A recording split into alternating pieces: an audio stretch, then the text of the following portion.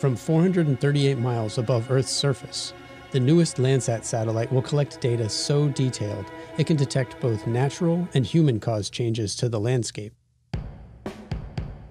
But what really makes Landsat unique is the half-century of data, an unbroken chain of observations over 5 decades. Let's take a look at how we got here. 1966. The U.S. Geological Survey proposes a satellite to study Earth's land masses. But what would that look like? Over the next few years, USGS and NASA researched their options. 1970. NASA gets the green light to build an Earth Resources Technology satellite, an experiment to study and monitor our planet's land surface from space. Launched in '72, this was the first digital data of Earth, repeated at regular intervals with geometric fidelity to allow comparison between observations. This changed how we drew maps, tabulated agricultural production, and assessed damage after disasters. In 1975, NASA launched a second satellite, similar to the first. Now they were collecting twice as much data. With Landsat 3 replacing the aging original in '78, focus shifted to the advanced technology planned for the '80s. The Thematic Mapper instrument, launched on Landsat 4 in 1982 and on its twin Landsat 5 in '84, was a major step forward. Collecting 7 different wavelengths, at better ground resolution, and with higher precision, this was the beating heart of the satellite and became the workhorse for a generation of scientists.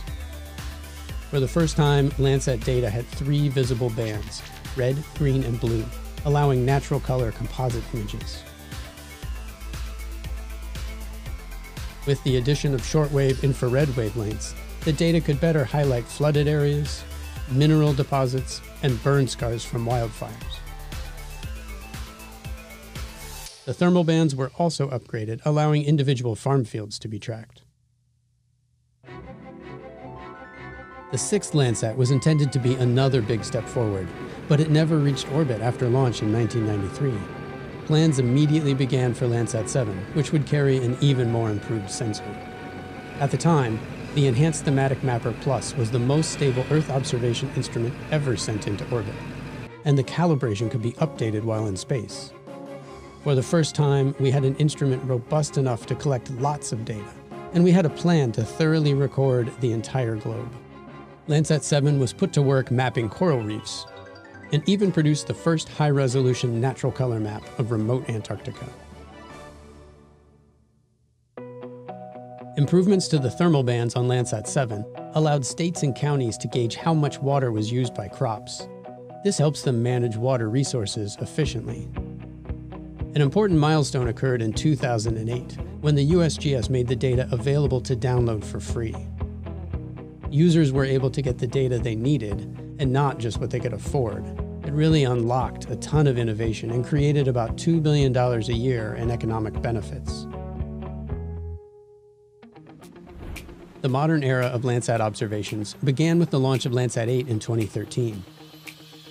Having a push broom-style sensor on Landsat 8 was a big improvement over the older scanning sensor. The Landsat 8 ground system that USGS runs is capable of receiving a lot more data than before. We're downloading over 725 scenes each day. That just wasn't remotely possible until Landsat 8. The 2 European Sentinel-2 satellites were designed to mesh with Landsat so that users can treat data from all the satellites as if it came from one single source.